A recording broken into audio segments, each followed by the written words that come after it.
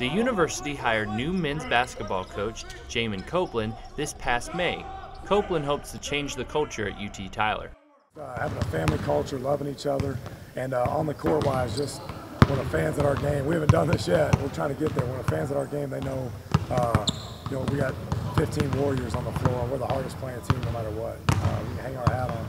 Some nights the shots just don't go in, but we always want to hang our hat on guarding and rebounding and playing the game the right way. After going 13-6 in conference and notching 18 wins overall in the season, which is the record for the most wins in program history, head coach Kenny Bezot resigned in April.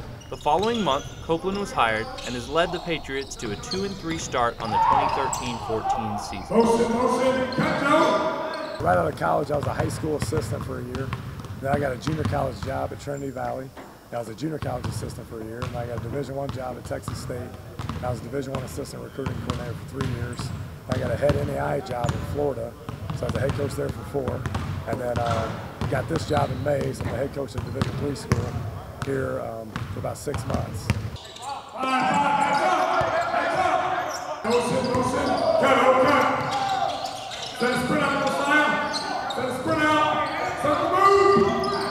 As you can hear, Copeland is very vocal in practice and in games. Despite the extensive preparation in practice, the Patriots have developed a habit in recent games. Falling behind early in games has become something of the norm, but Copeland feels it could possibly just be the adjustment to a new system.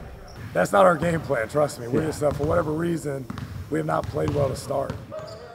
Despite their slow starts, the Patriots usually come back in most of their games. This resilience is what Coach calls the warrior spirit.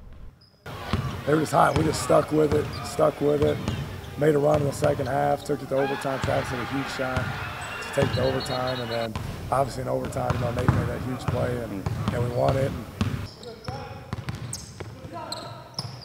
The Patriots' commitment to a team game is a true testament to Copeland's coaching style. He teaches them to never give up and always play hard, no matter what the score.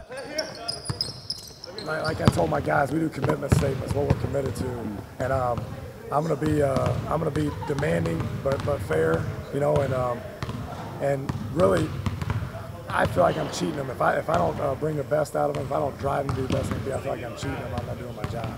So whatever I got to do, whether it's patting them on the back that day or telling them their actions are good enough, whatever I got to do to get them to be their best, I got to do it.